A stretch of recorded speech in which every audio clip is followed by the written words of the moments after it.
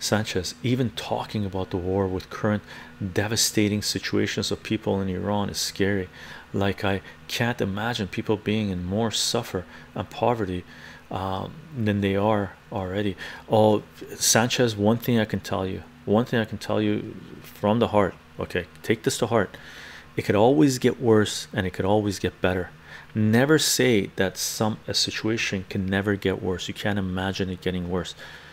Whatever situation you're in, it could always get worse. It could always get worse. So keep that in mind. Keep that in mind. Look at the people in Ukraine.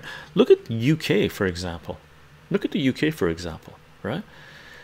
There are and Europe in general, right? There are people that can't afford to pay energy expenses, energy costs, right? So no matter what it is in Iran, how it is in Iran right now we're about to see huge devastation being unleashed in multiple countries, right? Economy collapsing, inflation through the roof right now. It might sizzle down, but I don't think so, right? Not for a few months at least, anyway.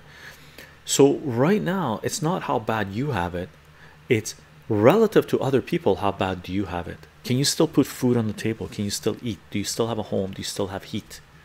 Is it still safe to walk outside? That's the level that these globalists, World Economic Forum globalists, these neocons, these warmongers are pushing things towards, right? That's where we are right now. So no country, no peoples are an island on their own. Everyone has to look outside and see what's going on, what the external forces are, the pressures are in a system, okay, and why they're there,